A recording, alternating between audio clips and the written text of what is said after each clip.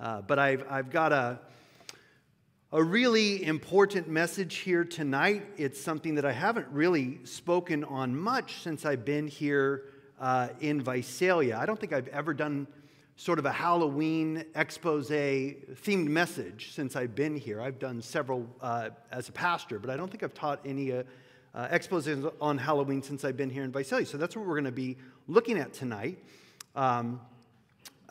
Revelation chapter 18 and verse 23, sort of as a springboard. This is not really along the lines of our expository chapter by chapter, verse by verse study through Revelation, but this is a scripture that we could start with, and we could kind of go from there in Revelation 18 and verse 23. And I've entitled tonight's message, Let Your Light Shine, a Halloween Exposé. So that's the title, Let Your Light Shine, a Halloween Exposé. What does the Bible have to say, or does the Bible have anything to say about Halloween? So Revelation chapter 18 and verse 23. We read, "The light of the lamp shall not shine in you anymore, and the voice of bridegroom and bride shall not be heard in you anymore. For your merchants were the great men of the earth, for by your sorcery all the nations were deceived." The word sorcery there is what we're really going to be kind of focusing on here tonight. So as we know, we've been studying Revelation 18, of course, about the Antichrist false religious system, Mystery Babylon, the Great, we're told in Revelation 17, verse 5.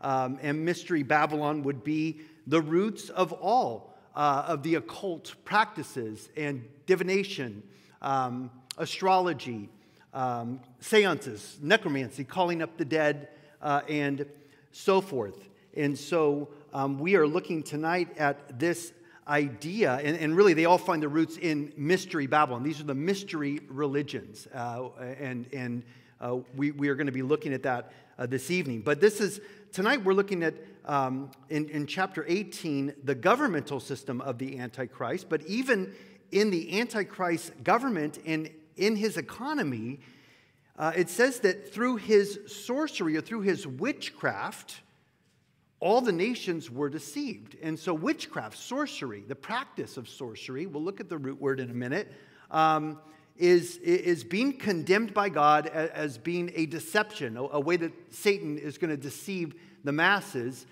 during the tribulation period to basically to follow the devil and to worship the devil. Not everyone's going to go along with it, but it's going to be a capital offense for those who refuse to worship the Antichrist and worship the dragon, as we know.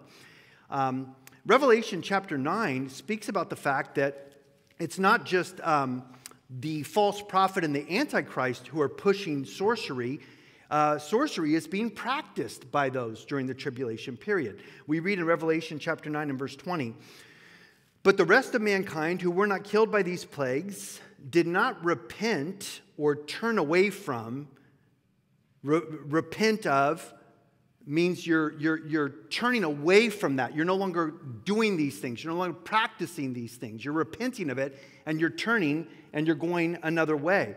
"But the rest of mankind who were not killed by these plagues during the tribulation period did not repent of the works of their hands, that they should not worship demons and idols of gold, silver, brass, stone, and wood, which can neither see nor hear nor walk. And," verse 21 of Revelation 9, "they did not repent of their murders or of their sorceries." There we have sorcery again, practiced during the tribulation period by the inhabitants of the earth, "or of their sexual immorality or their thefts." And so we know that in the last days, as we believe that we are living in the last days, the Bible predicts that there's going to be a huge increase in the practice and popularity of the occult and the practice of the occult. And ultimately, the practice of Satanism, because really all witchcraft and divination and astrology ultimately find their roots in Satan and in the fallen angelic host, the fallen angels. And we know that the Bible tells us that in the last days, for example, 1 Timothy 4:1, the Spirit expressly says that in the latter times, in the last days, some will depart from the faith, giving heed to deceiving spirits and doctrines of demons. And so if we were living in the last days, we would expect to see deceiving spirits on the scene. We'd expect to see doctrines of demons popularized and actually even promoted from the pulpits of the so-called churches in the last days, with the false teachers and who tickle the ears of the people and tell them what they want to hear instead of telling them the truth and telling them the Word of God. We're told in 2 Thessalonians chapter 2 about the Antichrist and his false prophet, the miracle-working, signs and wonder-working false prophet. He says, we read in verse 9, Paul the Apostle says in 2 Thessalonians 2:9, the coming of the lawless one, this is the Antichrist, is according to the working of Satan, with all power, signs, and lying wonders, and with all unrighteous deception among those who perish because they did not receive the love of the truth that they might be saved. So in the last days, you're going to see the lawless one, as Satan is getting ready to come onto the scene. We would expect to see more people looking for signs, looking for wonders, looking for power. And oftentimes that's why people go into witchcraft to begin with, is for power. Often they've been jaded, they've been burned by somebody, and they want to get even, and that's kind of the entryway through the door, and they want to be able to put hexes and spells and curses on people, and it's the open door into the occult. But this is what Satan's kingdom is going to be defined by. Signs, deception, lying wonders, the practice of sorcery and of the occult. Jesus tells us the same thing in the sermon, or rather the Olivet Discourse in Matthew chapter 24, verse 11. Jesus says, many false prophets will rise up and deceive many. So people purportedly speaking for God or speaking with authority from God who are deceiving people and turning them away from the truth of God's word and turning them towards the devil and teaching them things that are contrary to the word of God. False prophets, false teachers. Turn to Ephesians chapter 5 and verse 1, if you would please. Ephesians chapter 5 and verse 1. Galatians, Ephesians, Philippians, Colossians in your New Testament. Ephesians 5 verse 1 says this, therefore, be imitators of God as dear children. And clearly he's speaking to us as Christians, to the church. He says, and walk in love, as Christ also has loved us and given himself for us, an offering and a sacrifice to God for a sweet-smelling aroma. But fornication, which is all sex outside of marriage, basically just following sexual lust and fulfilling your sexual lust outside of a monogamous, heterosexual, one-man, one-woman marriage. He says, but fornication and all sexual uncleanness or covetousness, let it not even be named among you as is fitting for the saints. Neither filthiness, nor foolish talking, nor coarse jesting. Coarse jesting is a Bible term for dirty joking, telling dirty jokes and laughing at dirty jokes. No coarse jesting, which is not fitting for the Christian. He says, but rather giving of thanks. For this you know, that no fornicator, someone practicing sex outside of God's prescribed purpose for marriage and sex within marriage for a monogamous heterosexual marriage.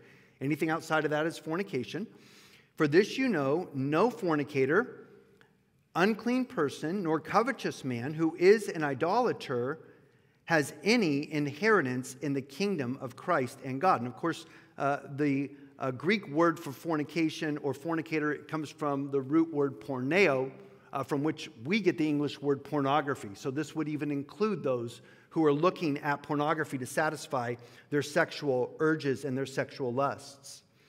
So again, for this you know, no fornicator, sexually unclean person, nor covetous man who is an idolater has any inheritance in the kingdom of Christ and God.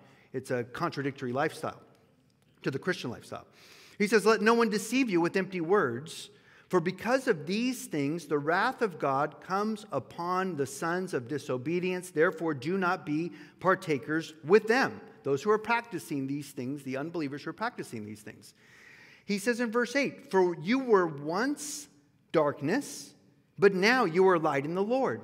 Walk as children of light, for the fruit of the Spirit is in all goodness and righteousness and truth, finding out what is acceptable to the Lord. So we could stop right there. So he's saying walking in darkness is basically living as a fornicator, as someone who is sexually unclean, who is covetous, greedy, coveting what other people have, jealous, filthiness, nonsense talking, like a lot of what's online, nonsense talking, just talking for the sake of talking, but it's just, there's no point. It's foolish talking, nonsense, coarse jesting, telling dirty jokes, enjoying dirty jokes. An idolater, verse 5, someone who worships anything other than God. He says, these are the deeds of darkness. The sons of disobedience practice these things. Don't be partakers with them. This is darkness. You're children of light, contrarily to the Christian. He says, the fruit of the Spirit is goodness, righteousness, and truth. That should define us, not the deeds of darkness, but the deeds of light, goodness, righteousness, truth, finding out what is acceptable to the Lord. That's what we're doing in church. We study the Word of God, we learn the Word of God, and then we attempt to practice living out what we're learning from God's Word. Finding out what pleases God and then doing it. That's what we are called to do. That's living in the light of Jesus Christ in a very dark world. Then he says in verse 11, Ephesians 5, and have no fellowship or camaraderie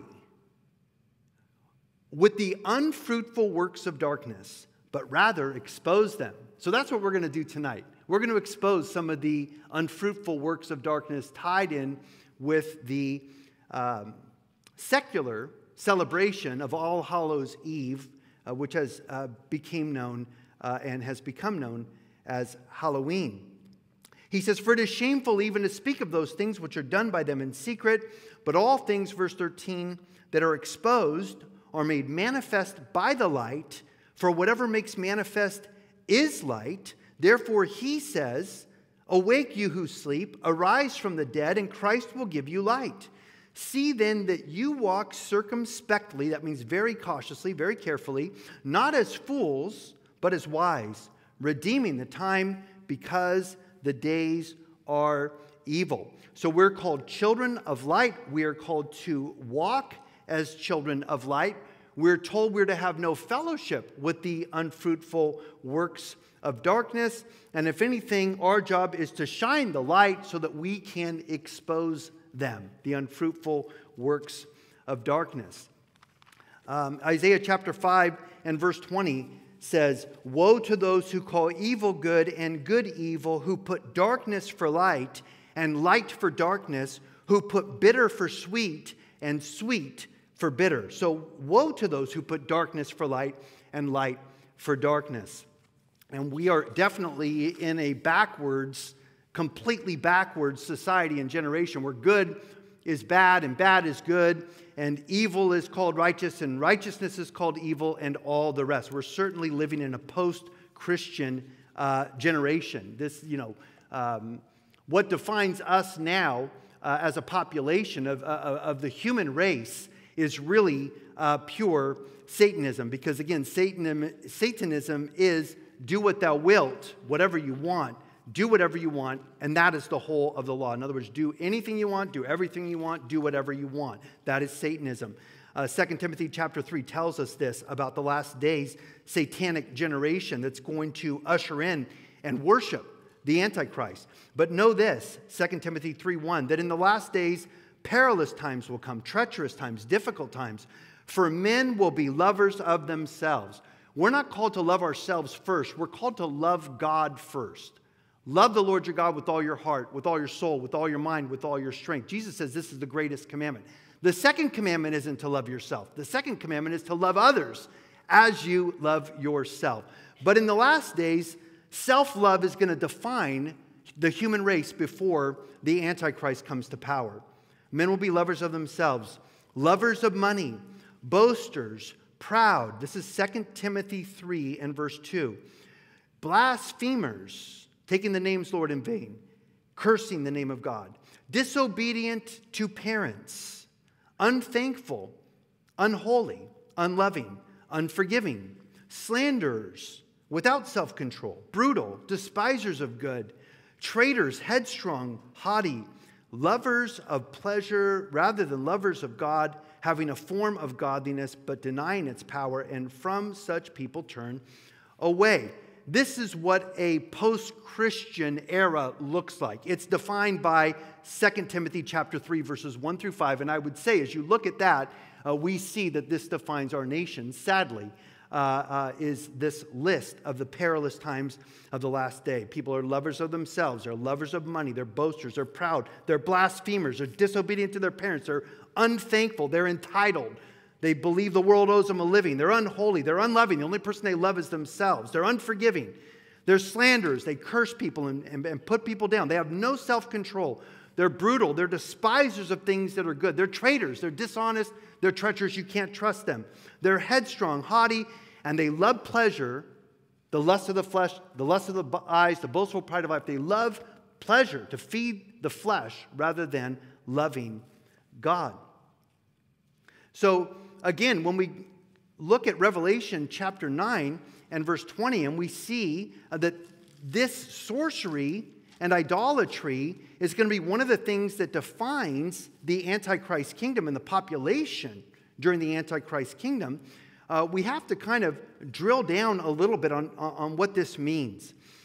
Again, Revelation 9 and verse 20 says that they did not repent of the works of their hands, that they should not worship demons. And then he goes on to talk about idols, gold, silver, brass, stone, and wood. So the little idol that people worship, let's say the Hindus, not the Hindus, yes, the Hindus. I got it mixed up the other night. The Buddhists are pantheists. The Buddhists believe everything is God and believe in reincarnation. Not at all Christianity or anything close to what the Bible teaches. Pantheism, everything is God. It's what the Buddhists believe. The Hindus believe in polytheism, which is many gods, a multitude of gods. And last count I heard, they had 350 million gods for the Hindus. They add gods all the time to the Hindu pantheon of gods that they worship. But now they say they have 350 million gods. And oftentimes they set up statues. They set up idols of Vishnu and all these other Hindu statues, all these weird, creepy things, half animal, half humans, and all the rest. And they worship them, literally worship them. They offer them sacrifices, and they give them food and so forth, and they pray to them, and they treat them as deity. They treat them as gods. Well, the Bible says they're demons. They're worshiping demons as they worship idols. So behind the idol is a demonic power. This is what John is telling us here in Revelation chapter 9. So they didn't repent of their idolatry, their worship of demons, and, verse 21 of Revelation 9, they did not repent of their murders, their sorceries, their porneo, their sexual immorality, or their thefts. So again, the Greek word for sorceries here in the New Testament is a word pharmakeia. Pharmakeia means sorcery. There's also pharmakus or pharmakahus, which is one who is a practitioner of pharmakeia. And the definition is very interesting because, of course, we know we get our English word pharmacy or pharmacist from this word in the Greek pharmakeia.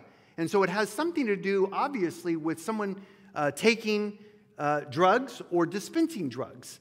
And we understand that in our culture, you get sick, you go to the doctor, they write you a script, you go to the pharmacy, they give you a drug, you take the drug, and hopefully you feel better. And that's how we understand pharmacy in our culture. It's a positive thing for the most part. Although pretty much it seems like every doctor you go to, the answer is always to write a script and give you a drug and keep you on that drug as long as possible. I mean, it's so sad you see so many seniors and they've got shoeboxes full of pills and drug bottles that they have 15, 20 bottles of pills, and the doctor tells them they have to stay on these drugs for the rest of their life. And you probably need a second opinion and find another doctor if they're telling you that you have to take the same pills you were taking when you were 50 now that you're 80. But they just leave you on those drugs forever and put them on autopilot, auto refill, oftentimes because, sadly, the doctors do get, in some way, shape, or form, they get compensated for the drugs that they prescribe from the drug companies, even though they're not supposed to, win trips and so forth. But the literal definition of the Greek word pharmakeia, again from Strong's Concordance, exhaustive concordance, is this. Pharmakeia is a spell-giving potion, or it is the practice of magic, or it is someone who is a druggist who is dispensing of spell-giving potions. Literally, one of the definitions is someone who is a poisoner, that they're poisoning people with drugs, a magician or a practitioner of magic, or a sorcerer, someone who practices sorcery and witchcraft. So when the Bible says they did not repent of their murders or their sorceries, we're talking about those who are either, using mind-altering drugs or selling someone mind-altering drugs for them to experiment with or to use to enter into an altered state of consciousness, or a practitioner of magic or sorcery. Often, the practice of magic, even in modern times, is accompanied with the use of strong hallucinogenics. Even strong alcohol. You remember back in the day, you don't see it anymore. I don't see it anymore, but back when I was a kid, and really even after that, you used to see on liquor stores, on the storefront, it said beer, wine, and spirits. It didn't say beer, wine, and liquor. It said beer, wine, and spirits, because throughout human history, people have understood that if you drink enough strong liquor, you turn into another person. There's another spirit that takes over your body, and you're not even yourself anymore. Sometimes people even black out, and they don't even know what they did. They have no idea what they did, and it's very dangerous because you're opening yourself up to the demonic realm to even be possessed by demons when you're in that altered state of consciousness through the use of strong alcohol, drugs, hallucinogenics. But for the idea of sorcery in the Bible, it is tied into witchcraft. It's the use of strong hallucinogenics, strong alcohol, for the purpose of entering into an altered state of consciousness so that you can make contact with the unseen world. We see this all over the world with shamans and medicine men and witch doctors. Still to this day, there are places in the world where they use hallucinogenics for the purpose of entering into an altered state of consciousness so that they can then enter into the spirit realm and they could receive information and make contact with spirits. And that is what a shaman was and is, the medicine man. It is very interesting that much of the drugs that used to be illegal in this country, because we were protecting people from entering into and opening doors into the spiritual realm, the fallen spiritual realm, we've legalized these drugs in California, and all the more.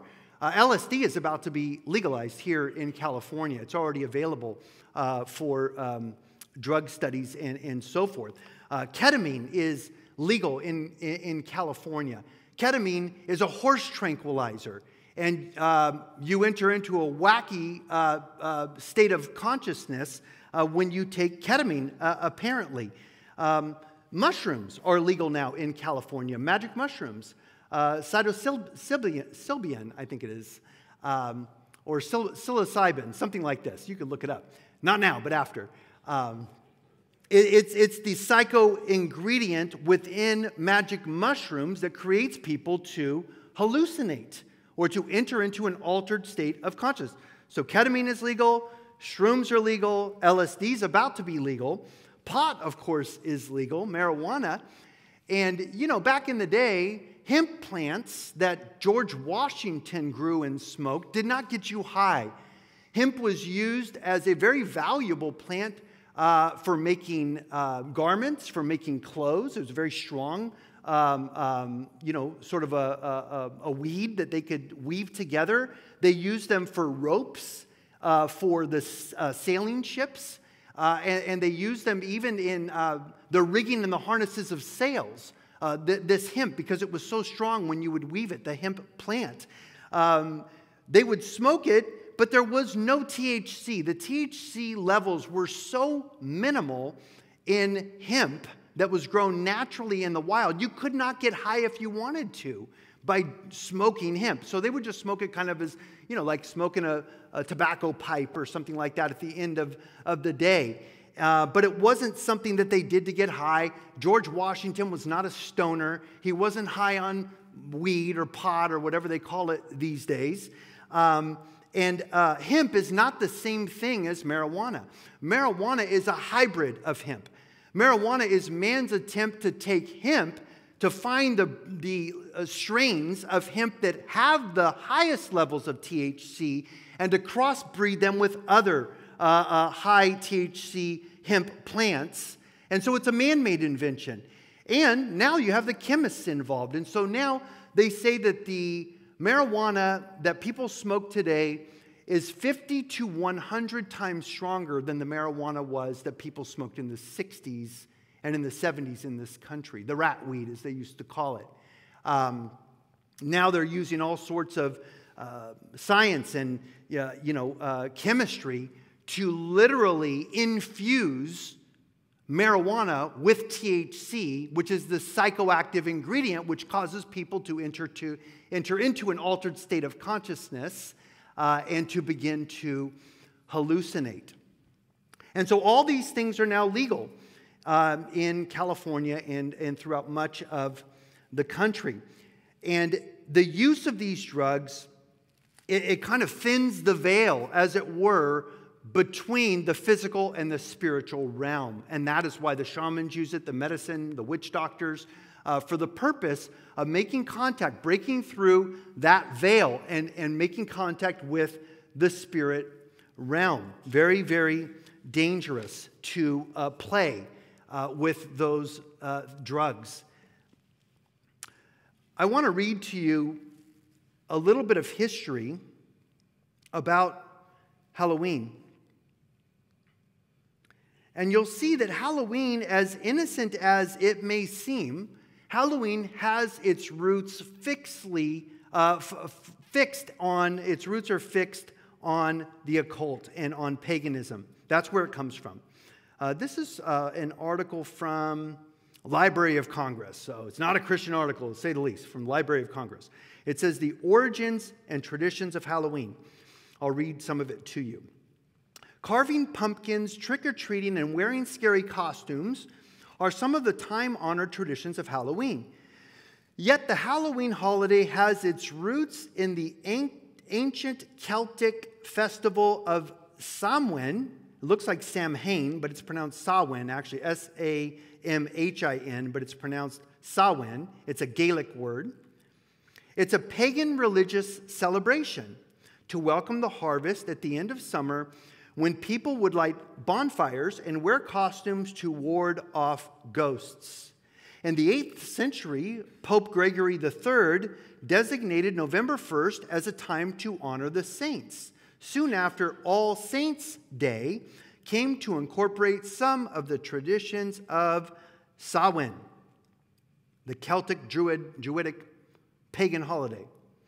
The evening before All Saints' Day was known as All Hallows' Eve, and later, Halloween. Here is a look at the origins of some of the classic Halloween traditions we know today. Jack-o'-lanterns. The traditional carving of jack-o'-lanterns originated in Ireland using turnips instead of pumpkins. It is allegedly based on a legend about a man named Stingy Jack, who repeatedly trapped the devil and only let him go on the condition that Jack would never go to hell. But when Jack died, he learned that heaven didn't want his soul either. So he was forced to wander the earth as a ghost for all eternity.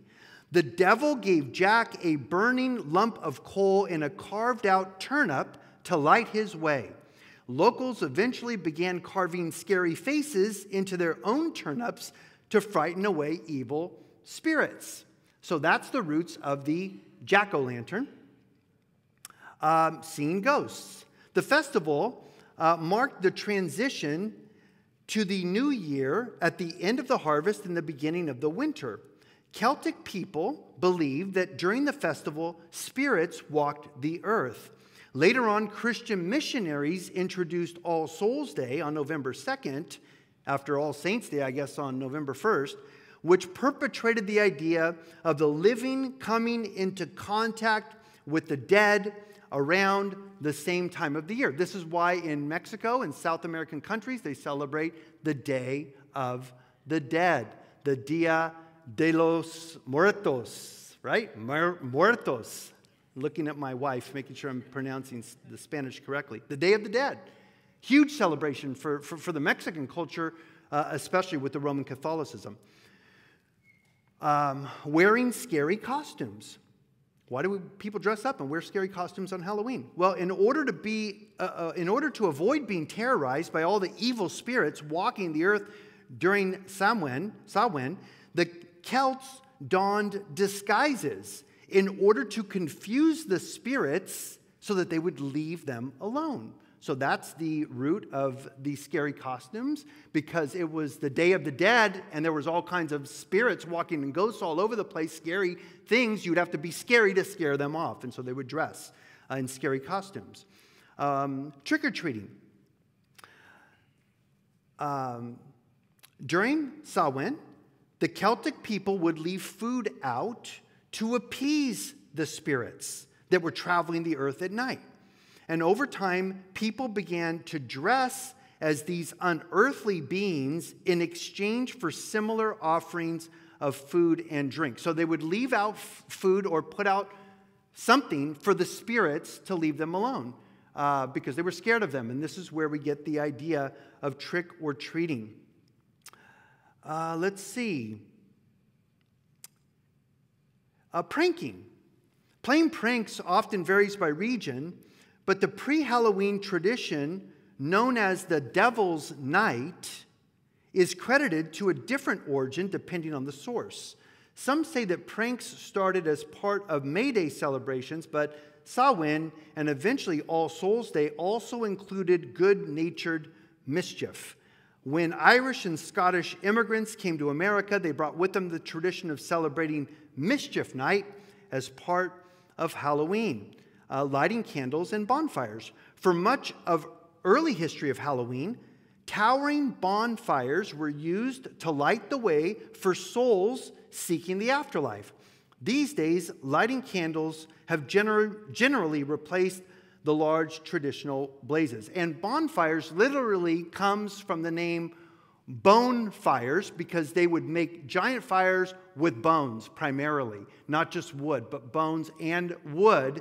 Bone fire became bonfire in order to ward off the evil spirits.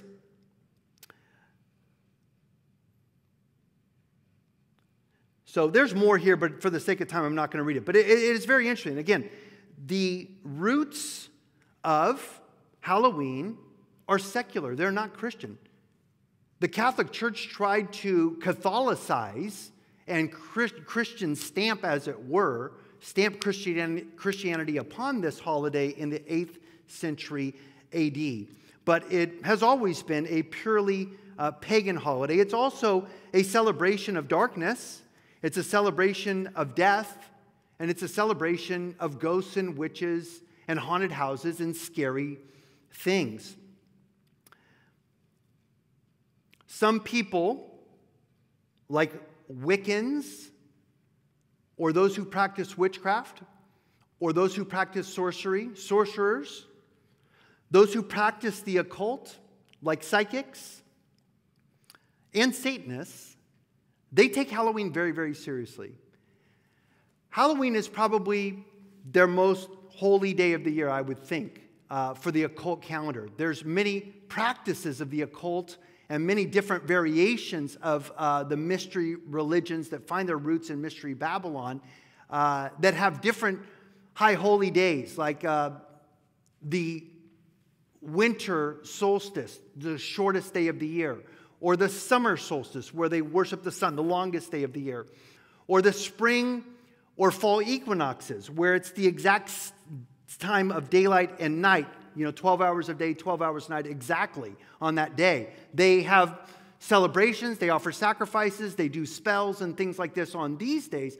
But I would say that at least with modern Satanism and modern witchcraft in the West, Halloween is probably their highest holy day, where they practice rites, rituals, seances, trying to make contact with the dead, trying to call up the dead or call up spirits, and also for the casting of spells and hexes and the practice of witchcraft. And it's interesting that, they say that the spells and the witchcraft that they do on Halloween has more power on that day than any other day of the year. And apparently they really believe this. It's interesting that we would think that that's happening somewhere else, but this is happening right here in Visalia. The practice of witchcraft and the occult is just really growing rapidly here in this valley, even in the city, in just the last few years that I've noticed, even as a pastor. As a matter of fact, the Barnes & Noble that is right over here in Visalia, they have a very prominent display, once again, of their books on witchcraft and on the occult. When you walk in there, Tommy sent me a picture of this this morning. He was in the store or whatever at Barnes & Noble over here on Mooney, and he sent me this picture with this display of all of these books on witchcraft and on the occult. Some of the titles include The Spirit Kitchen, recipes for rituals for the wheel of the year, or alchemy elementals, or Nickfit School, or the Witch's Apothecary, or Plant Magic for the Beginner Witch, or the Angel Bible, or the Lost Spells, or the Full Moon Cookbook, or the Complete Book of Witchcraft. On and on it goes. Ordinary mysticism. The occult. One is just called The Occult. Decoding the visual culture of mysticism, magic, and divination. It has a triangle with an eye, the eye of Horus inside the triangle on the cover of the book. A modern witchcraft, natural magic, boxed set, M-A-G-I-C-K, the way they spell magic. Witches Forest.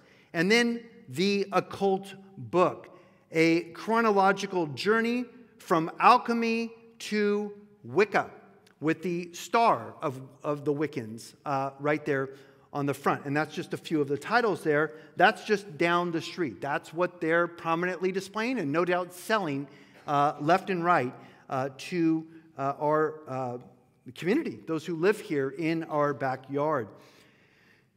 I was just floored. My wife was going through, looking at events on the Facebook calendar, seeing what's coming up and so forth here in the fall, locally.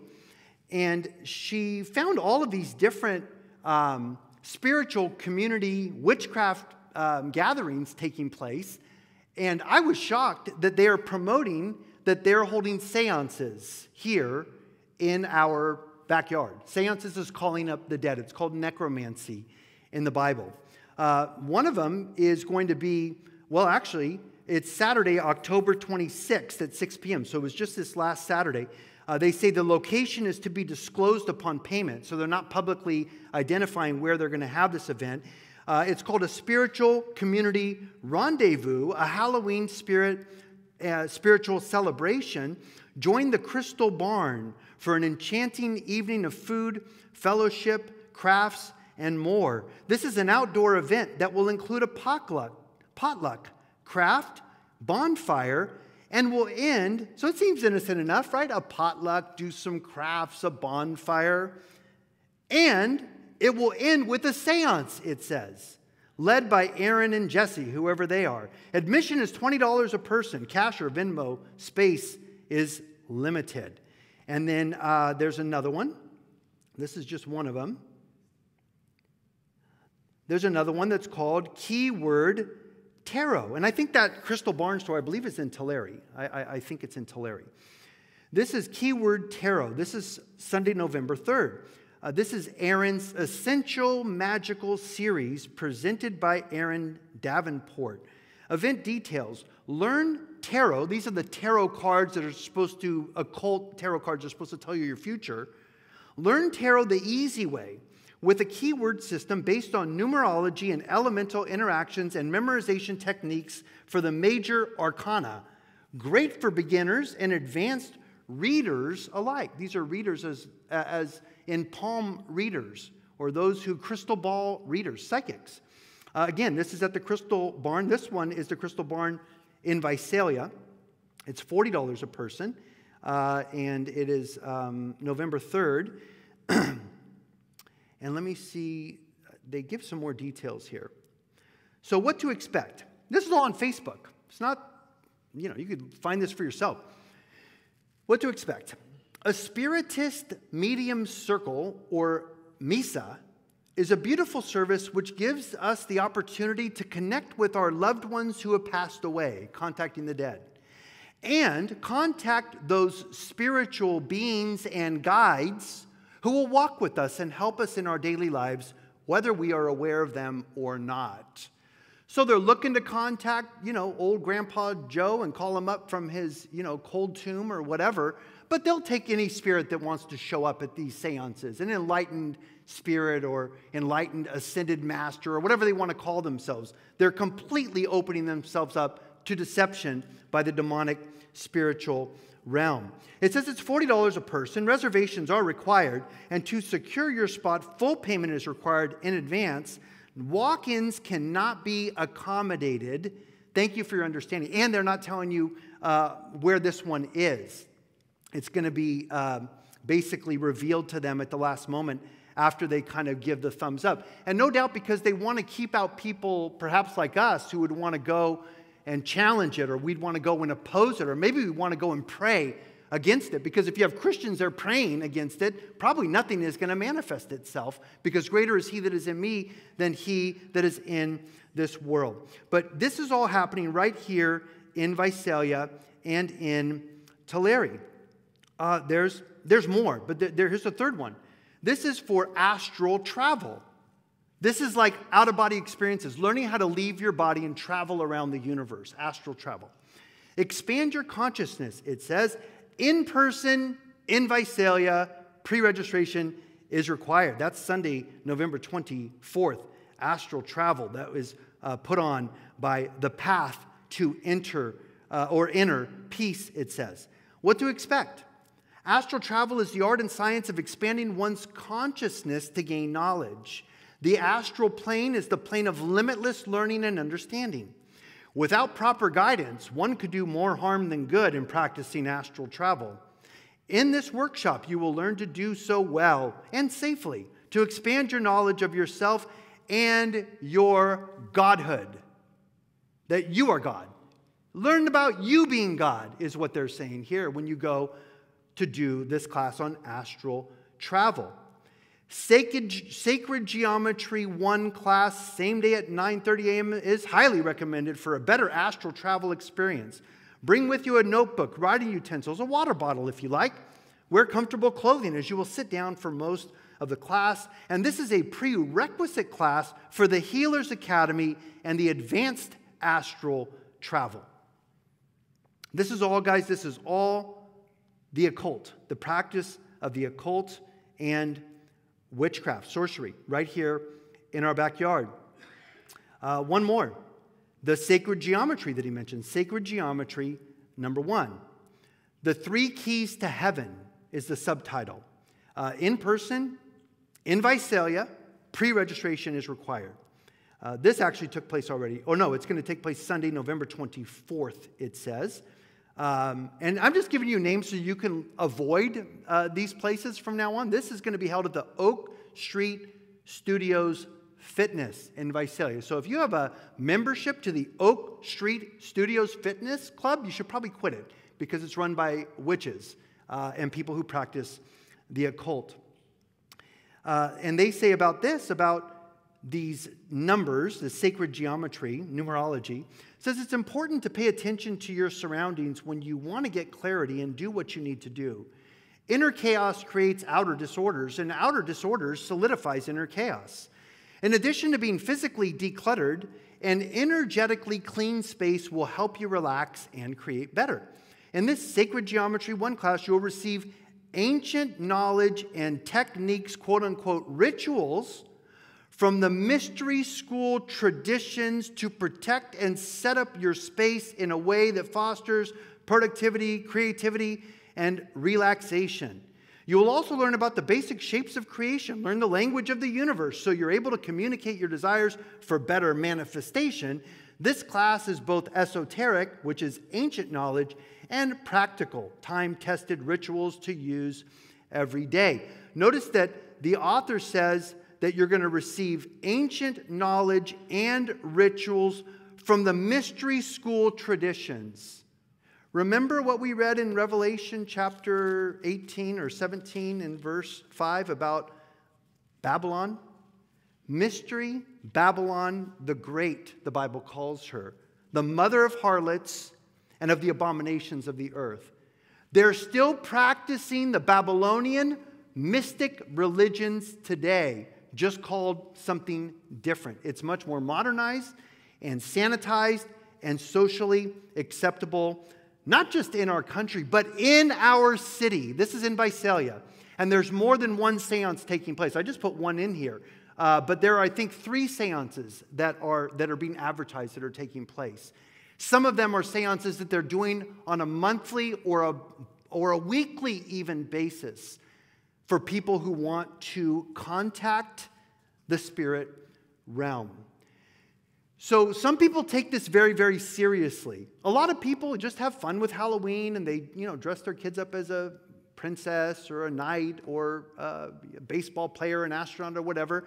And they go around knocking on doors to get candy. And, it is fairly innocent in that sense. We've sort of kind of westernized it here to make it palatable for us. And now they tell us Halloween is the second biggest holiday for retail sales, second only to Christmas. They sell so much junk and stuff for Halloween and candy, obviously, but also all the stuff people put on their front yards and everything else, all their displays and everything, that now Halloween is number 2 to Christmas in popularity from retail sales and money that is earned.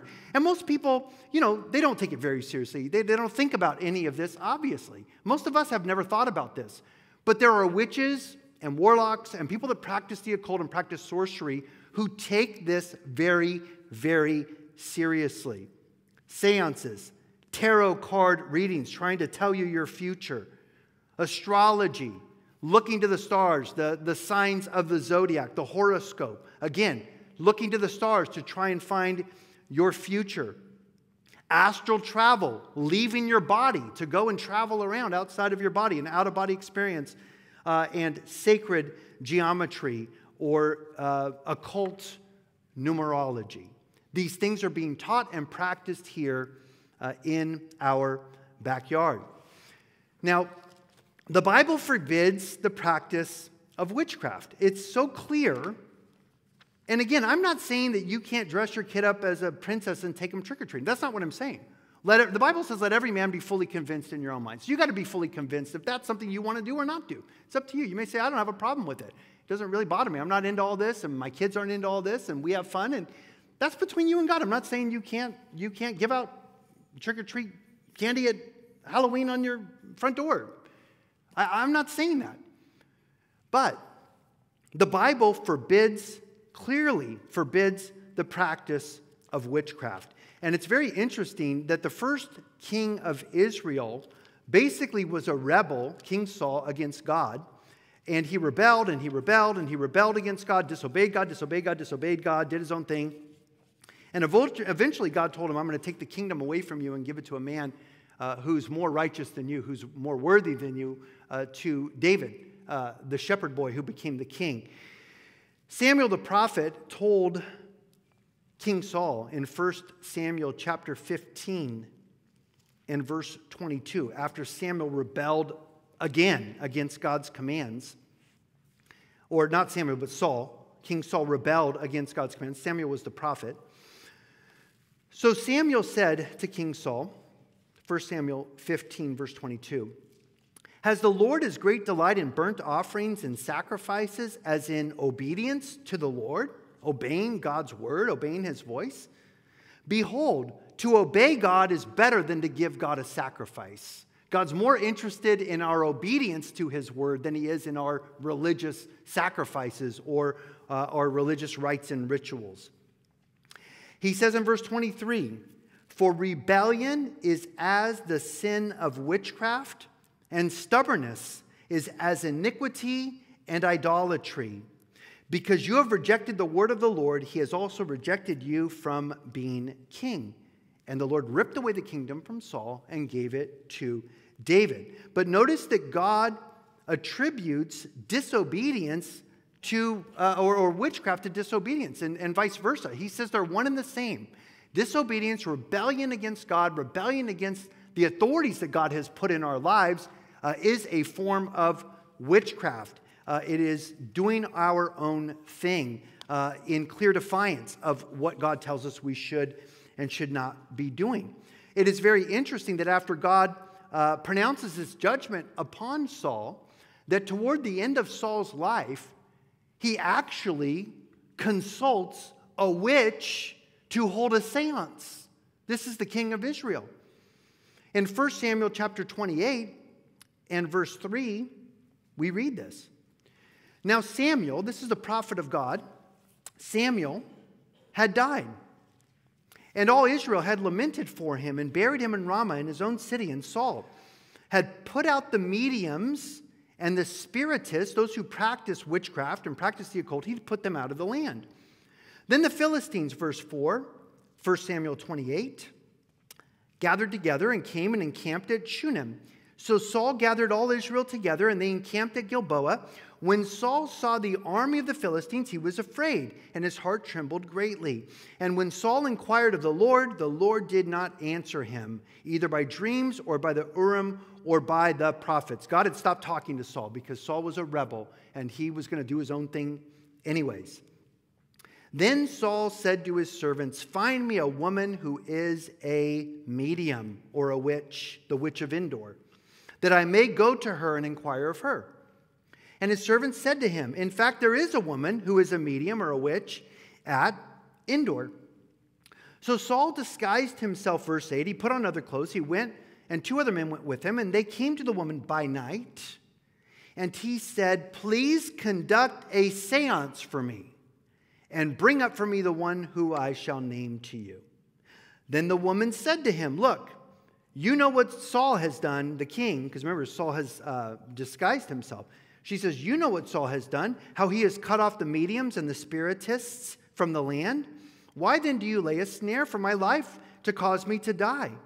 And notice, Saul swore to her by the Lord. He's like, I swear by God that, I'm not going to do anything to you if you help me have a seance. I mean, it just shows you how lost Saul was at this point, at the end of his life. As the Lord lives, no punishment shall come upon you for this thing, Saul told her. Then the woman said, whom shall I bring up for you? And he said, bring up Samuel for me. He wants to actually have a seance to call up the spirit of the prophet Samuel. When the woman saw Samuel, she cried out with a loud voice. And literally it means she was terrified. She was scared to death. Because no doubt most of what she did was smoke and mirrors, and she was fooling people, just like most psychics are they're just charlatans ripping people off because it's easy money, honestly. People are so dumb to pay money to go and have somebody read your palm and pay them $500 to tell them what a great life you're going to have from this point on. It doesn't mean that any of it's going to happen, any of it's going to be true, but they still get your money up front. So she saw Samuel there, and she was terrified. The woman spoke to Saul, saying, "Why have you deceived me? For you are Saul." Instantly she understood that this was King Saul calling up the prophet Samuel. And the king said to her, "Do not be afraid," indicating that she was greatly afraid, or he wouldn't have said that. "What did you see?" And the woman said to Saul, "I saw a spirit ascending out of the earth." So he said to her, "What is his form?" And she said, "He's an old man. He's covered with a mantle." And Saul perceived that it was Samuel. And he stooped with his face to the ground, and he bowed down. Now Samuel said to Saul, "Why have you disturbed me by bringing me up?" And Saul answered, "I am deeply distressed, for the Philistines make war against me. God has departed from me and does not answer me anymore, neither by prophets nor by dreams. Therefore I have called you, that you may reveal to me what I should do." Then Samuel said, "So why do you ask me, seeing the Lord has already departed from you, and the Lord has become your enemy? And the Lord has done for himself as he spoke by me, for the Lord has torn the kingdom out of your hand and given it to your neighbor David. And because you did not obey the voice of the Lord, nor execute his fierce wrath upon Amalek, therefore the Lord has done this thing to you this day. Moreover, the Lord will also deliver Israel with you into the hand of the Philistines, and tomorrow you and your sons will be with me." In other words, you're going to be dead by this time tomorrow, and your sons. This is the only example in the Bible that we have of a seance where someone is actually really called up from the dead. That is called an exception to the rule. How many people pitch, it's the World Series, right? How many people pitch a no-hitter, a perfect game? It's rare, very, very rare to pitch a no-hitter. That's the exception to the rule. How many people bowl a 300 game, a perfect game? Every single, for 10 or whatever it is, 10 balls, you get 10 strikes, and you have a 300 score. It's not the rule. That's the exception to the rule. And so the exception is not the rule. The exception proves the rule. With Saul calling up the spirit of Samuel, the Lord allowed this to happen because it was once again, Samuel was the first prophet of God in the Bible. Samuel. Saul was the first king of Israel in the Bible. So it's kind of significant. It's the beginning of a nation. And God allowed Samuel to come up from Abraham's bosom, which was in the heart of the earth. It's where the righteous dead went. Remember Luke 16, Jesus said there was a place prior to the cross of Calvary where the righteous dead went. Abraham and Isaac and Jacob and Esther and Daniel and David and Samuel and all the righteous dead went to basically a holding place where there was comfort in the heart of the earth, awaiting Christ's death, burial, and resurrection. And then they were freed to go to heaven after Christ atoned for their sins. But they were in a holding place in the heart of the earth. There was also a place where the wicked went, which is a place called hell. That was a place of fire and pain and anguish and thirst and suffering. Luke 16, Jesus details that for us. And so Samuel was permitted to come up this one time to pronounce judgment against King Saul and the nation of Israel because Saul was a complete rebel. And God's judgment was upon him. And Samuel delivered that message. That doesn't mean that seances are calling up the dead of your lost loved ones. The Bible says that when people have seances, they're not calling up dead people. They're calling up demons. They're calling up deceiving spirits who may know a little bit about that dead person and may be able to tell a few things about that dead person to establish credibility. And then often they give messages of what you're supposed to do or where you're supposed to go or what have you.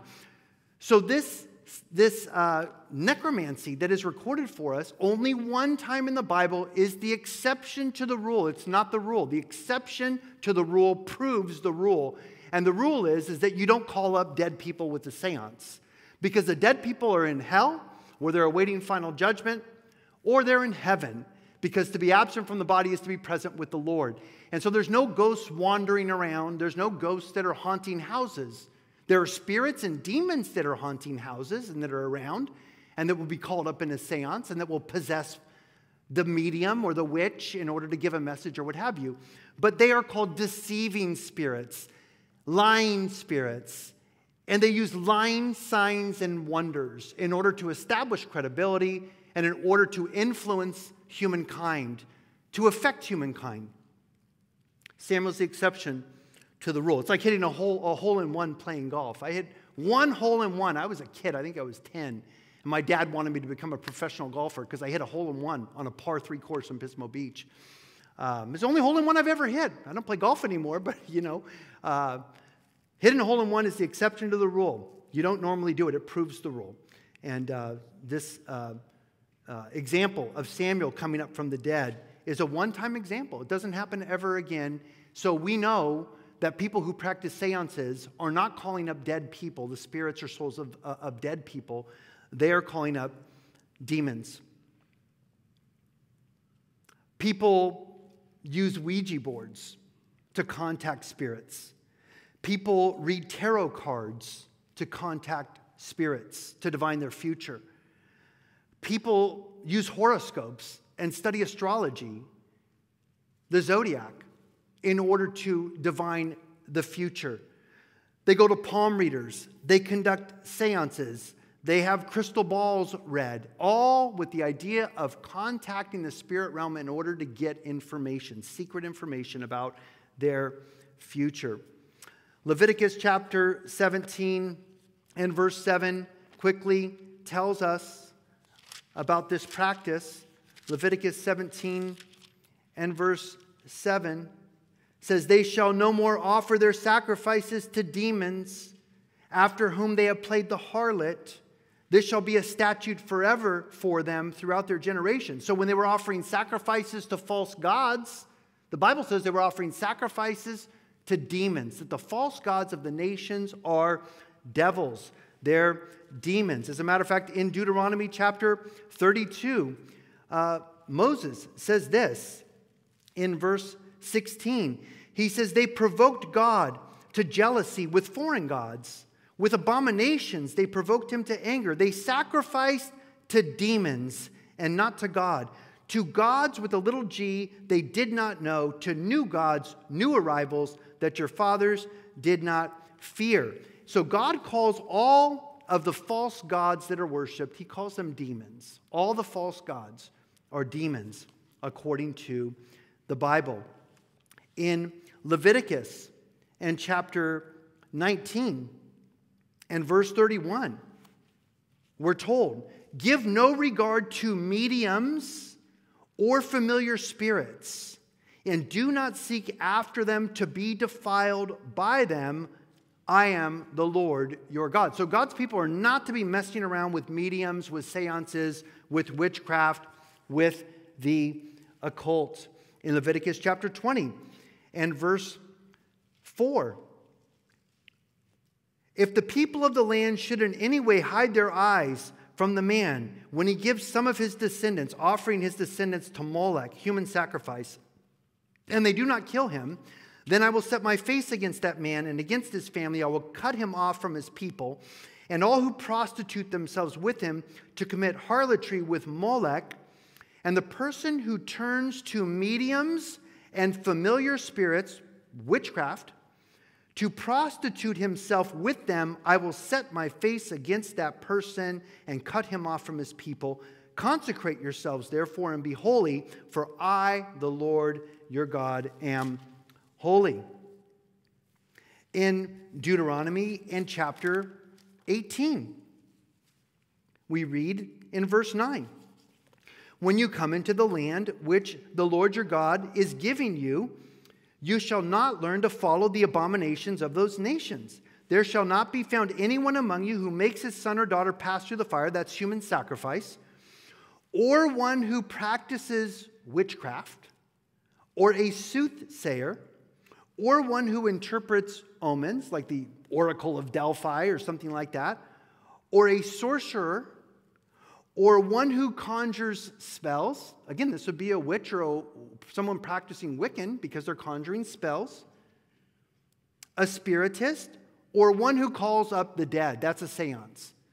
These are forbidden. God says, "There shall not be found among you anyone who does these things.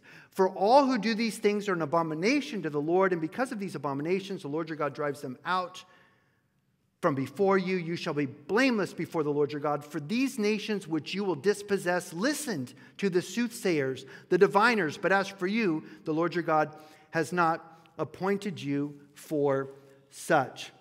And even in the New Testament, Paul the Apostle tells us that even the gods of the Romans and the Greeks, behind the idols and behind the gods, Zeus and Mars and Venus and Diana and all these gods that they worshiped were demons.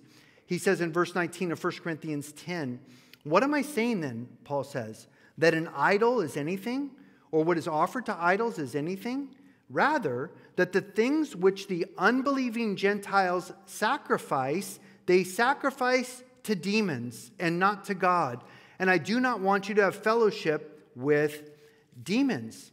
And so when you begin to practice the occult or magic for beginners or whatever, or go to a seance thinking, hey, maybe it'll be cool, or, let's see what happens. Let's watch the show. Or let's just see if this spell actually works to get a better job or to make more money or to find a mate or whatever. The Bible says this is forbidden for the child of God because ultimately behind this power is the demonic realm, the spirit realm, but the fallen spirit realm. The Bible tells us that we are supposed to basically walk in the light as Christians. And magic and witchcraft and sorcery and the practice of the occult is steeped in darkness. Matter of fact, occult means something that was secret, that was forbidden, that is now being revealed. And oftentimes it's through spells and it's through potions and hexes and magic and even sacrifices, even human sacrifices, which is what Satanists practice. And ancient peoples all over the world, even to this day, some people still practice human sacrifice.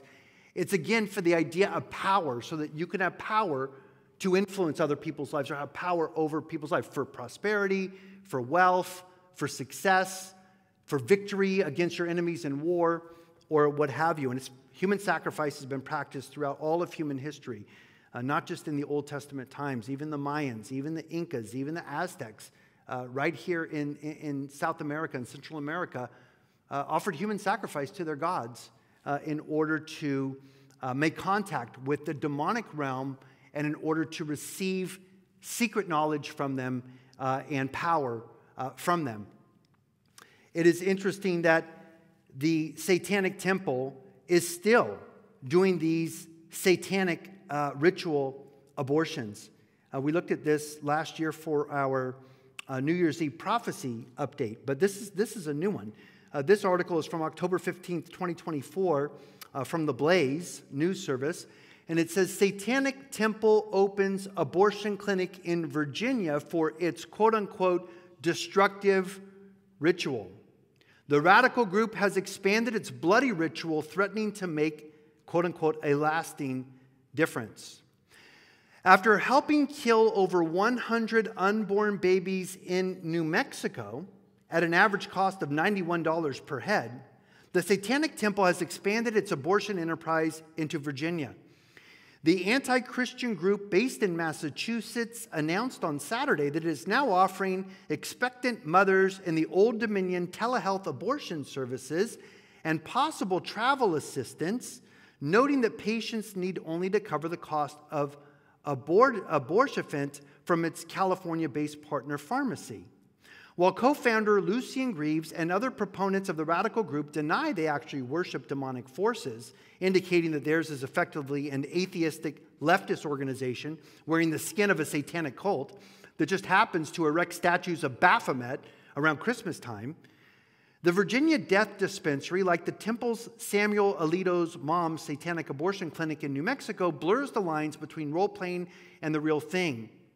The ritual, which includes the abortion itself, spans the entirety of the pregnancy termination procedure, they say, the Satanic Temple says, for women seeking to snuff out the life growing inside of them. The Satanic Temple offers an abortion ritual, which it describes as a destructive ritual that serves as a protective rite. The stated purpose of this death ritual is to cast off notions of guilt, shame, and mental discomfort associated with the extermination of innocent life, and to altogether affirm the choice. And this is a direct quote from them. Quote, "The Satanic Temple's abortion ritual can be performed to address the definable concerns or to overcome unproductive feelings," says the ritual guideline. The ritual, which includes the abortion itself, spans the entirety of the pregnancy termination procedure. There are steps to be performed before, during, and after the medical or surgical abortion. The radical group makes repeated mention of individual rights and scientific reasoning on its site, suggesting that in the case of individual rights, quote, "one's body is inviolable, subject to one's own will alone," unquote. In other words, do what thou wilt shall be the whole of the law, the first law in the Satanic Church. And in the case of scientific reasoning, that, quote, "beliefs should conform to one's best scientific understanding of the world."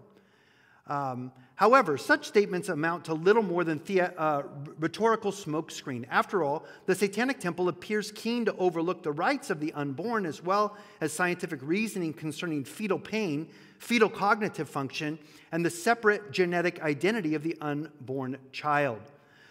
The Satanic Temple's ultimate goal from them, a quote from the Satanic Temple, is to undermine Christ's kingdom. That's their goal. That's their stated goal, to undermine Christ's kingdom. I could go on, but I won't for the sake of time. So yes, we are even in America, there are women who are offering their babies as a satanic sacrifice to Satan through the Satanic Temple with rites and rituals. Very, very scary stuff. Very scary. And, you know, God only knows what's going on behind closed doors that we're not aware of. This is all public knowledge of what's going on that's on the front pages of newspapers that I'm quoting to you. 1 John chapter 1 and verse 5 tells us this. "This is the message which we have heard from him and declare to you, that God is light, and in him there is no darkness at all. If we say we have fellowship with him and we walk in darkness, we lie, and we do not practice the truth. But if we walk in the light, as he himself is in the light, we have fellowship with one another, and the blood of Jesus Christ, his Son, cleanses us from all sin." Christians cannot be practicing these unfruitful works of darkness, or even supporting them, or endorsing them, or accepting them, that it's normal and it's okay. Someone has to say that this is not okay. Someone has to say that we're not okay with people holding tarot classes and seances and astral travel and, sacred geometry and all of these things, you know. And we have to realize that these are spirits of darkness that are being ushered into this valley. That's the idea. They're trying to open the doors to the demonic realm, to the spirit realm, whatever they want to call them, ascended masters or spirit guides or whatever. They're just deceiving spirits, using lying signs and wonders to get a following, and also to influence humankind, because these spirits don't have bodies. These demons don't have bodies. They have to use humans to get their will done on the earth. Romans chapter 13 tells us, and this is where we're going to end, verse 11, to the Christian, "And do this, knowing the time, that it is now high time to awake out of sleep. For now our salvation is nearer than when we first believed. The night is far spent, the day is at hand. Therefore, let us cast off the works of darkness, and let us put on the armor of light. Let us walk properly as in the day, not in revelry and drunkenness, not in sexual lewdness and lust, not in strife and envy, but put on the Lord Jesus Christ and make no provision for the flesh to fulfill its lusts."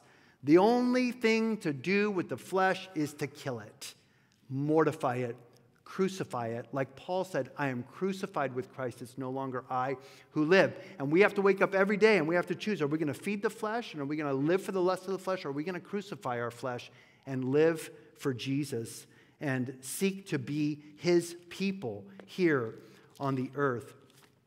Jesus said in Matthew chapter 5 and verse 14, You are the light of the world. A city that is set upon a hill cannot be hidden. Nor do they light a lamp and put it under a basket, but on the lampstand, and it gives light to all who are in the house. So Jesus tells you and me, so let your light shine before men, that they may see your good works and glorify your Father which is in heaven. We are children of the light. We're children of the day, not of the night, not of darkness. We're to put away the unfruitful works of darkness. We're not to be living especially for the things that God condemns and God forbids. And again, this is just a little bit of a background on the history of Halloween. Again, for most people, Halloween is not a big occult ceremony or ritual. For most people, it's just something that everybody does, dress their kids up and take them trick-or-treating. But as Christians, this is why we do a harvest festival night, not a Halloween night here on October 31st. We do a celebration of Jesus, who is the light of the world. We do a celebration of light in the midst of a very, very dark night. And so we will be here tomorrow night for our harvest night. It's also an opportunity as an outreach to reach out to the community so people can come here and have a little bit of a taste and see the goodness of God here among us. And also, it's a great alternative for Christian families who do not want to take their kids out trick-or-treating because they're convicted by the Holy Spirit that they don't want to have anything to do with the unfruitful works of darkness, and they'd rather take them to a church where they could dress them up something that's not evil. Again, dress them up like an astronaut, or dress them up like a Bible character, or dress them up like a princess, not a witch, not a demon, not a devil with a pitchfork. But come here, have fun, celebrate light and life and joy and peace. The kids are going to have a great time. They're going to get a lot of candy. They're going to get to play a bunch of games, and they're going to get to learn about Jesus, the light of the world. Amen? All right, let's pray. Lord, thank you that you tell us everything that we need to know in your word, Lord. You don't hide it from us, Lord. It's there. You tell us about witchcraft. You tell us about seances. You tell us about those seeking to divine the future through tarot cards or through astrology, Lord. And you tell us these things are forbidden for the child of God. As a matter of fact, it was because the children of Israel practiced these things that you judged them and you carried them away captive to foreign lands because they were not representing you well. And so, Lord, we pray that we would represent you well as your people, Lord, that we would walk worthy of our calling, that we would let our light so shine that people would see our good works and glorify our Father which is in heaven, that we will remember, Lord, where we came from, the darkness that you saved us from, Lord, that we would never want to go back to that in any way, shape, or form. And, Father, that we would be those who no longer practice the unfruitful works of darkness, but rather expose them, Lord, that we would be light and lights like a city set on a hill everywhere that we go, Lord God, that your light in us would be undeniable. So, Father, we do pray your blessing, your protection over our church tomorrow night with everyone coming here to celebrate our harvest night and to celebrate Jesus, the light of the world. We pray, Father, you protect our homes, our families, the marriages in our church, the children in our church, Lord God, that you would just put a hedge of protection around all of us, even around our community tomorrow night, Lord God. As all this stuff is going on, we pray against these forces of evil. Lord, we pray in Jesus' name that you would rebuke the enemy, and Lord God, that you would give us victory over this dark night tomorrow night here in this valley, that they would not be successful in calling up any demons, Lord God, at their seances. You would shut it down, Lord, for there are people here in this church that are praying against it, Lord God. We're interceding for our communities, Father God, that you would not allow these things to prosper. We pray no one would even show up for these things. No one would even sign up for them, Lord. And they'd move on to some other city and leave us alone. So, Lord, bless us, watch over us, protect us, we pray. In Jesus' name we ask. Amen.